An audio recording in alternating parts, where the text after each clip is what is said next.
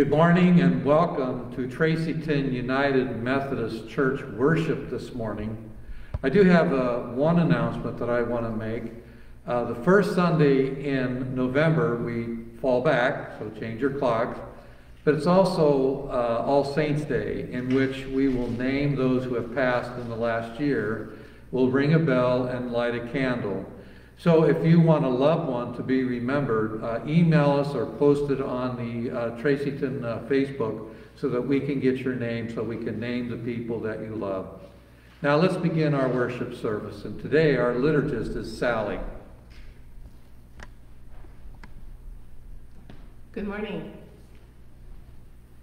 Let us pray.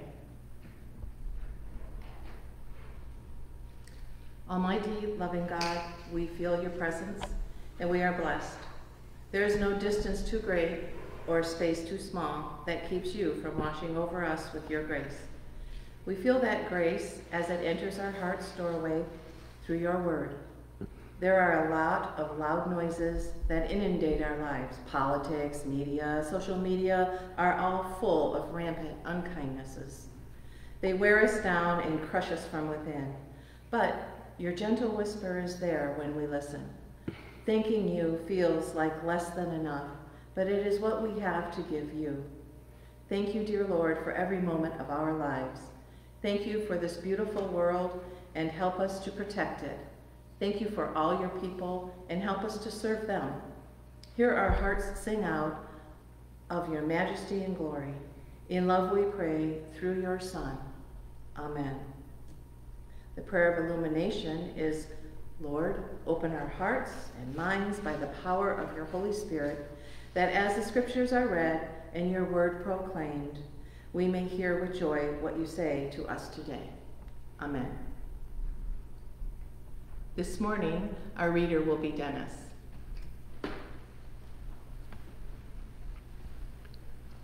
Good morning.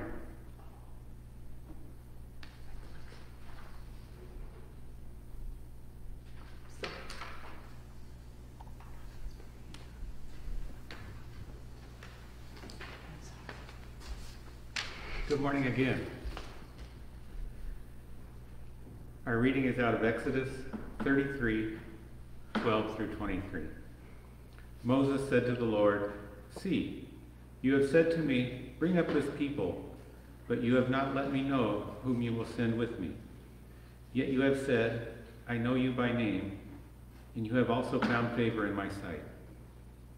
Now if I have found favor in your sight, show me your ways, so that I may know you and find favor in your sight. Consider too that this nation is your people." He said, "My presence will go with you, and I will give you rest." And he said to him, "If your presence will not go, do not carry us up from here. For how shall it be known that I have found favor in your sight, and I your people, unless you go with us? In this way we shall be distinct, and I your people, from every people on the face of the earth." The Lord said to Moses, "I will do the very thing that you have asked for. You have found favor in my sight, and I know you by name." Moses said, "Show me your glory." I prayed, and he said, "I will make all my goodness pass before you, and proclaim before you the name of the Lord. And I will be gracious to whom I will be gracious, and will show mercy on whom I will show mercy." But he said, "You cannot see my face, for no one shall see me and live." And the Lord continued, "See, there is a place by me where you shall stand on the rock, and while my glory passes by, I will put you in a cleft of the rock, and I will cover you with my hand until I have passed by. Then I will take away my hand, and you shall see my back, but my face shall not be seen." Word of the Lord.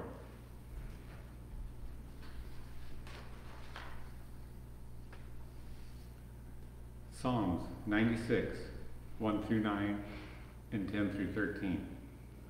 Oh, sing to the Lord a new song. Sing to the Lord, all the earth. Sing to the Lord, bless his name. Tell of his salvation from day to day. Declare his glory among the nations, his marvelous works among all the peoples. For great is the Lord, and greatly to be praised. He is to be revered above all gods. For all the gods of the people are idols, but the Lord made the heavens. Honor and majesty are before him. Strength and beauty are in his sanctuary. Ascribe to the Lord, O families of the peoples. Ascribe to the Lord glory and strength. Ascribe to the Lord the glory due his name. Bring an offering and come into his courts. Worship the Lord in holy splendor. Tremble before him and all the earth. Say among the nations, the Lord is king. The world is firmly established. It shall never be moved. He will judge the peoples with equity. Let the heavens be glad and let the earth rejoice. Let the sea roar and all that fills it. Let the field exult and everything in it. Then shall all the trees of the forest sing for joy before the Lord, for he is coming. For he is coming to judge the earth. He will judge the world with righteousness and the people with the truth. 1 Thessalonians chapter 1, verse 1 through 10. Paul, Silvanus, and Timothy, to the church of the Thessalonians in God the Father and the Lord Jesus Christ, grace to you and peace. We always give thanks to God for all of you and mention you in our prayers, constantly remembering before our God and Father your work of faith and the labor of love and steadfastness of hope in our Lord Jesus Christ. For we know, brothers and sisters, beloved by God, that he has chosen you, because our message of the gospel came to you not in word only, but also in power and in the Holy Spirit and with full conviction. Just as you know what kind of persons we proved to be among you for your sake. And you became imitators of us and of the Lord, for in spite of persecution, you received the word with joy, inspired by the Holy Spirit, so that you became an example to all the believers in Macedonia and Achaia. For the word of the Lord has sounded forth from you, not only in Macedonia and Achaia, but in every place your faith in God has become known, so that we have no need to speak about it. For the people of those regions report about us what kind of welcome we had among you, and how you turned to God from idols, to serve a living and true God, and to wait for his Son from heaven, whom he raised from the dead, Jesus, who rescues us from the wrath that is coming. Word of the Lord.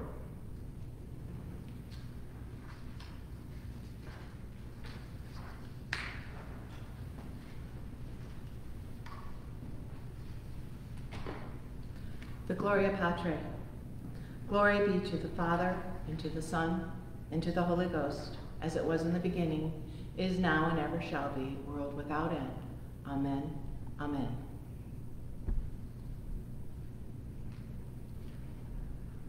The Holy Gospel according to Matthew. Then the Pharisees went and plotted to entrap him in what he said. So they sent their disciples to him along with the Herodians, saying, Teacher, we know that you are sincere to teach the way of God in accordance with the truth. Show deference to no one, for you do not regard people with partiality. Tell us then, what do you think? Is it lawful to pay taxes to the emperor or not?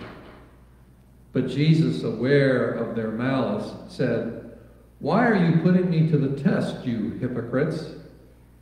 Show me the coin used for the tax. And they brought him a denarius. Then he said to them, Whose head is this, and whose title? And they answered, The emperor. Then he said to them, Give therefore the emperor the things that are the emperor's, and to God the things that are God's. And when they heard this, they were amazed, and they left him and went their own way. This is the gospel of the Lord. Let us pray. Lord, as your word opens up to us, may our hearts be renewed, and may our minds be renewed and refreshed. We pray this in the name of Christ our Savior. Amen. In the Old Testament reading, the Psalms, and even in the New Testament, there was language about idol and idol worship and what constitutes an idol. So this morning I want to talk about more than a symbol, a sign that works. Now I think for the most part, in my view, this particular passage has been one of the most misunderstood because it's almost as if it's a justification for paying taxes. Now, I'm not a for or against, it's not my point. What Jesus was trying to show, number one, give me a coin. That's a symbol. It has no meaning other than the weight of the coin. But the fact that Caesar's bust was, or head was on it, is a symbol that points beyond that coin to something more important, and that is the whole structure of the Roman Empire. And when Jesus was simply saying, render unto Caesar what is Caesar, he's just simply saying that that is a symbol, but it's not reality. And that's what I don't think we get. So let's unpack that a little bit. So a symbol is pointing to something beyond itself, such as a coin. A sign, on the other hand, is a message. So the message of that coin is the authority and the power of the entire Roman Empire. That's the message. The symbol points beyond itself to that sign. So a sign is giving a message. Now, what's an idol? An idol is when you make the symbol equal to the reality, that becomes an idol. And so in one sense, he's saying the way in which you worship the emperor is like an idol because there's no reality. It doesn't point to a reality. The reality is God. So render unto Caesar, which is absolutely, in one sense, nothing. Because you render everything to God. Because that symbol, Jesus, who is the symbol, he is also the sign that gives the message, points beyond himself to a reality, and that reality is God. Now, you don't have to believe me, but let's take a look at Scripture. John 1, verses 1 through 11. In the beginning was the Word, and the Word was with God, and the Word was God.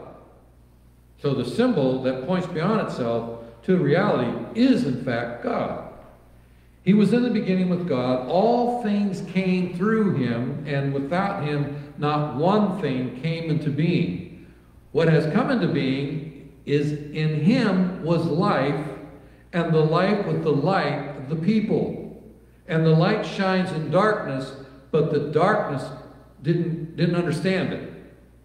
And then in verse 14, which is the crux, and the word that participates in God is reality, becomes flesh. Now that word flesh is important because it just doesn't mean embodying a body. It means he enters into the sin. Flesh means sin principle.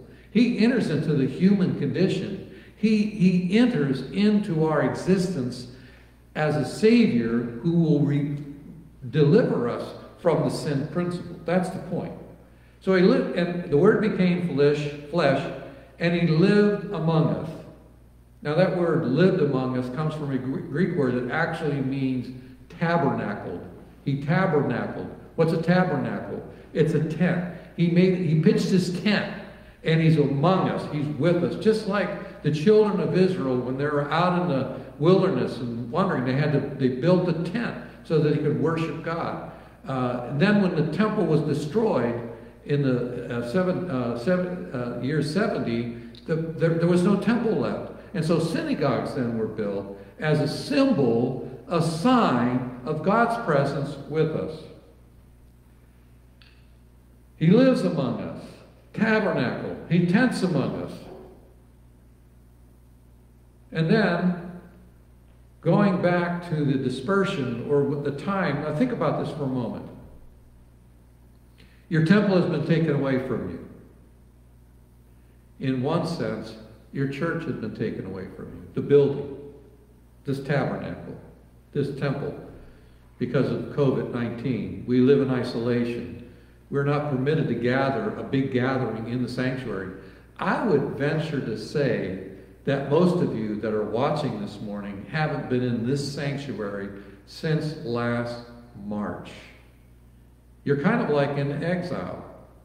But what was happening with the children of Israel, because their temple was gone and they were dispersed, they were in exile, they built synagogues saying, because the temple's not there doesn't mean God is not with you. Because you can't come to the sanctuary doesn't mean that God is not with you. Because Jesus has built a tent. He tabernacled among us.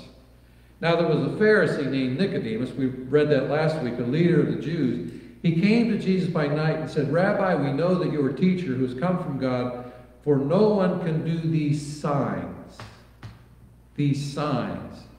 The message of Jesus is that he is with us. He is in us. He has not abandoned us. Even if we can't gather in the sanctuary, even if you're feeling abandoned, even if you're feeling isolated, God is saying through Jesus, I have tabernacled among you, even in your homes, even in the streets, even in the world. I have made a home with you. You don't have to come to this building to experience God. You can experience God right where you are. And the day will come, I promise you, that we will gather back in this place. We will be able to come back together. But in this meanwhile, in this period that we are in, know this, Jesus has tabernacled among you. He has built his tent right where you are and is with you. He's a sign.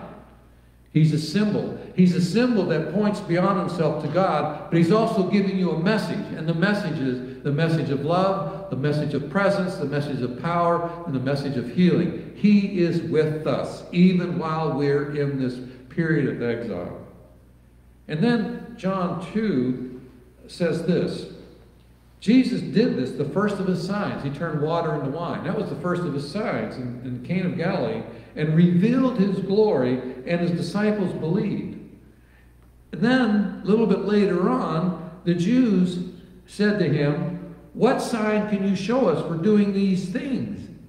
And Jesus said, destroy this temple, and in 3 days I will raise it up. So you have 46 years in building this building, and Jesus said, destroy this temple. They're thinking this building, destroy this building. He's not talking about that. He's talking about the temple of his body. So we have to shift our thinking from the building to our bodies as where the presence of God exists. And therefore, if the presence of God is within us, then wherever we are, where 2 or 3 are gathered, he said, I am there with you. So regardless if you can't come to the church during this period of time, doesn't mean that God is not with you. He is with you. He has tabernacled himself within you. Your body now has become the place of the tabernacle. Your body now has become the place of the tent where Jesus dwells among his people. We are the temple of the Spirit. You and I are the temple. Our body is the temple of the Holy Spirit. God's presence is not in the temple, but in your hearts while we are in exile, waiting for our return. Now there's a kind of a paradox here. The temple is a place where God is, and humans are close to God. However, the temple is not God. The coin with the inscription of the emperor is not God. The coin that has the inscription of the emperor is not God. It is a symbol, and the message of that sign, or the sign, is the power and authority of the Roman Empire. The message that Jesus is, he is the presence of God in bodily form, and he inhabits each person that calls upon his name. God is intimately involved in humanity, but God is other than the temple. So we could say, yeah, Jesus is in my heart, but I'm not God, but Jesus is in my heart and I'm close to God, but I can't confuse the two. I can't make myself out to be God. We can't make the building out to be God. God is in the building, close to us, but it's not the building. God is in your heart, close to God, but you are not God. And that's the paradox. Jesus is the human manifestation of God who points beyond himself. So what do we do as a temple of the Holy Spirit? Just exactly what Jesus did. He points beyond himself. He never once in the New Testament points to himself. He points to his Heavenly Father. He points beyond himself, the reality beyond himself, that we are able to participate in because he becomes the way in which we can have this relationship with God. He's in the temple, he's in your body, but your temple is not God. God and humans come together, and the sign that message, the message it gives, is God's presence, God's healing and forgiveness, empowerment in the Spirit. 1 Corinthians 6:19 says, "Do you not know that your human body, is the temple of the Holy Spirit within you, which you have from God, and that you are not your own?" And in 1 Corinthians 3:16, "Do you not know that you are God's temple, that God's Spirit dwells within you?" Now, what's the difference between these two scriptures? One is, you personally are the temple of the Holy Spirit. We collectively, as a body of Christ, collectively, God inhabits that. So it's both personal and it's social. It's both personal piety and social ethics. He's calling us to that kind of relationship. Each of us is a sign of God's presence in the world. So let me ask you this question. You know that commercial, I think of an American Express commercial? What's in your wallet today? What's in your body today? And, moreover, the commercial says, don't leave home without it. What's in your body today? And don't leave home without it. Don't forget to take it with you no matter where you go. You are the message of love. You are what the world is desperately craving for, to experience that kind of love. You are the Bible that most people don't ever read. You are an expression of God's love. You are the temple of the Holy Spirit. We are the temple of the Holy Spirit. And we express that love through the message.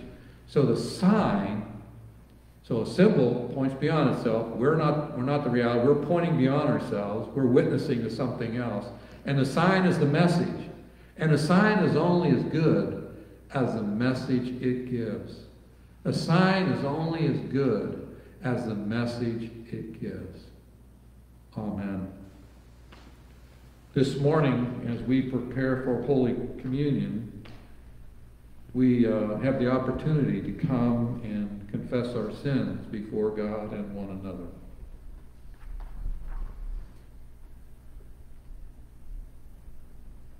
Let us pray.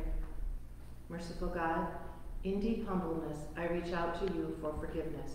For your forgiveness that I have not earned, but is by your grace alone.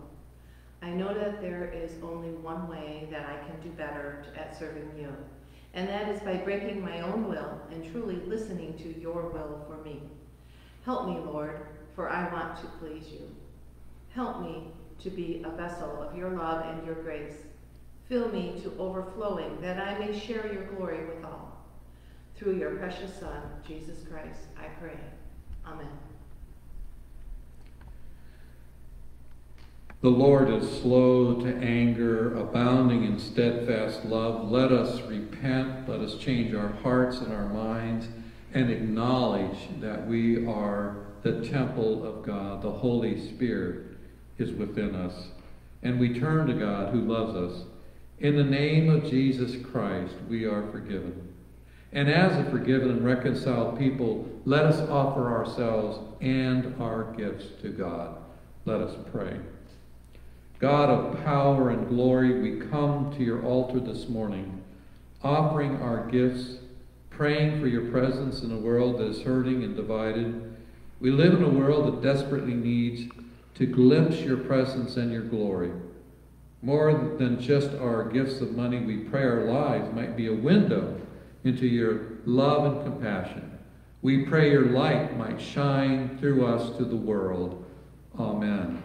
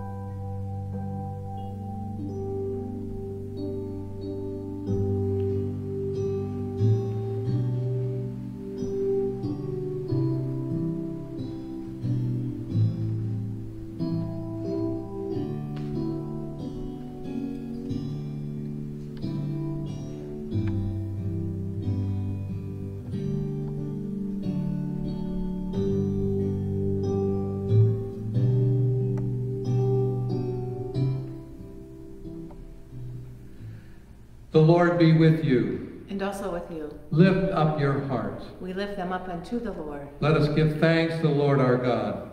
It is right to give our thanks and our praise. Indeed, it's good and a joyful thing always and everywhere to give thanks to you, Almighty God. You created the heavens and the earth, and you sent your only begotten Son, Jesus, to inhabit us, to be with us, to be in us, as you promised, to be with your people always.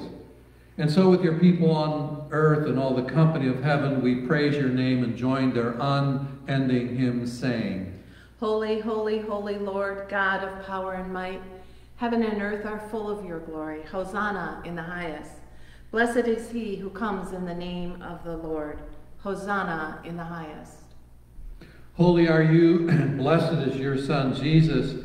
He showed no partiality. He treated all with respect, as he showed them the path to you. By the baptism of his suffering, death, and resurrection, you gave birth to your church, delivered us from sin and death, and made a covenant with us by water and the Spirit. On the night that Jesus was betrayed, he took bread and gave thanks to you. He blessed the bread and gave the bread to his disciples and said, Take, all of you, eat. This is my body, which will be given up for you.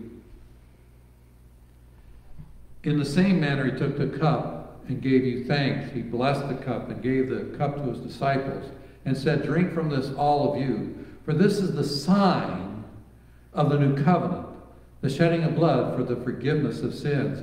Do this in memory of me.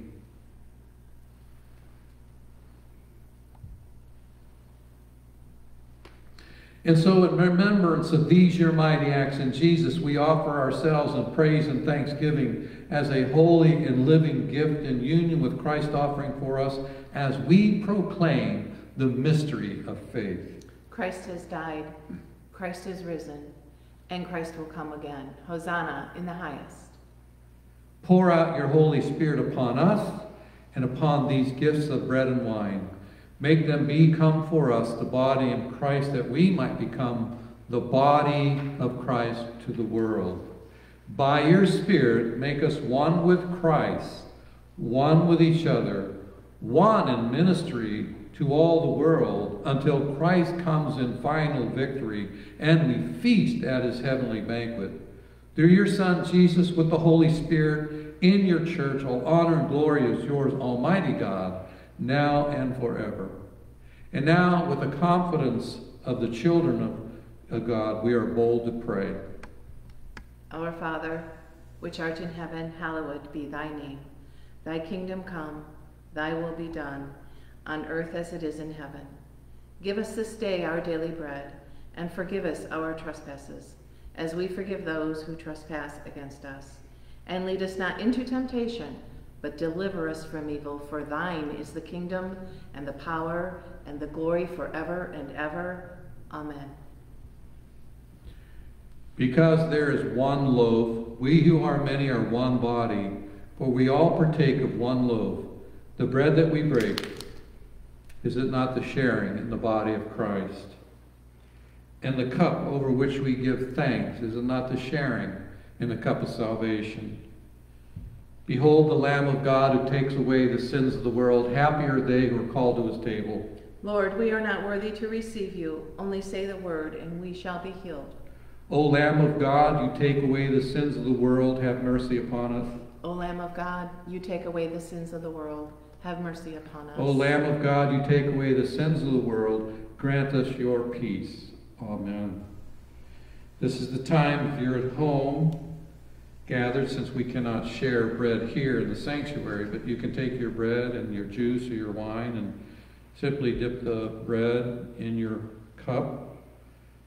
And behold, the body of Christ and the cup of salvation given to you and to me.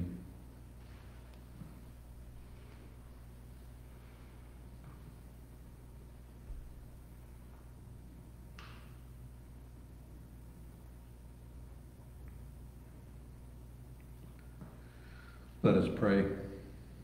Through this act of symbol and sign, by drinking and consuming your body and blood, we acknowledge the message that you give that we are one with you, one with each other. And so, eternal God, we give you thanks for this holy mystery in which you give yourself to us. May we be a living example of what it means to be a Christian. Grant that we may go into the world in the strength of your Spirit to give ourselves for others in the name of Jesus Christ our Lord. Amen.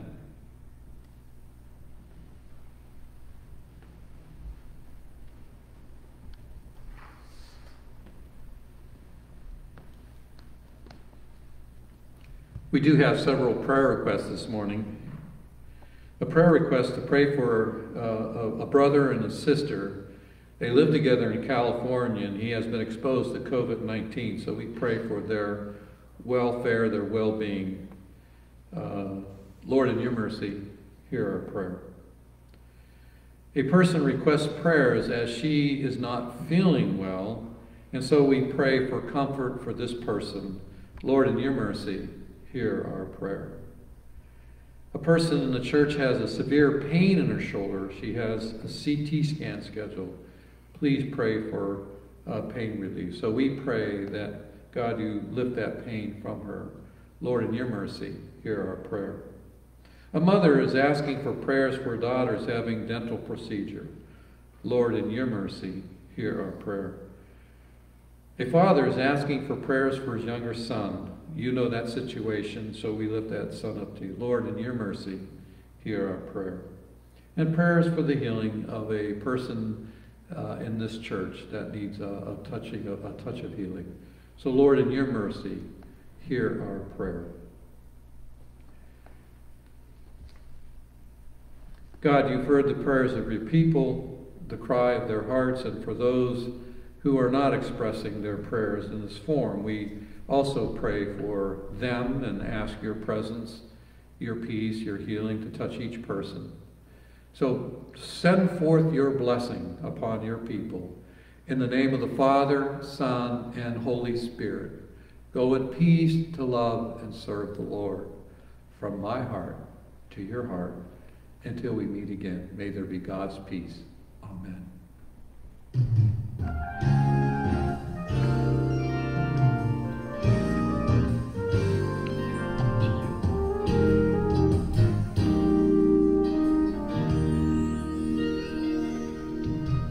I forgot to mention there is an afterglow at 11 o'clock. You're all welcome to participate. I sent an email out with that link. If you don't have that link, put it on Facebook and we'll make sure you get that link so you can be a part of the afterglow Zoom meeting at 11 o'clock. Thank you.